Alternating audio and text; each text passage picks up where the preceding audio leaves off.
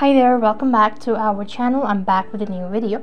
In this video, I'll show you how can you connect your account with Google Drive on WPS Office app. If you want to connect your account with Google Drive on the WPS Office app, then you'll need to follow these simple steps. First thing first, you want to make sure to go ahead and log into your WPS Office app, and this is going to direct you to the home page. Here you could see this is how the interface is going to look like.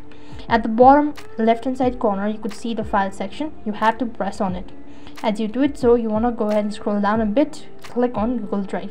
Since I've already linked it, so now if you want to go ahead and link it, you just have to make sure to select the Google account that you want to.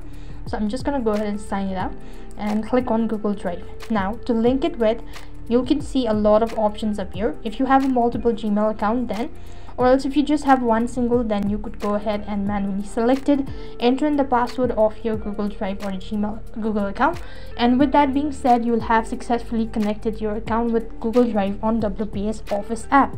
So that is the way you could connect your account. I hope the video was helpful. Make sure to like, share and subscribe to our channel. Thank you for watching. See you in the next video.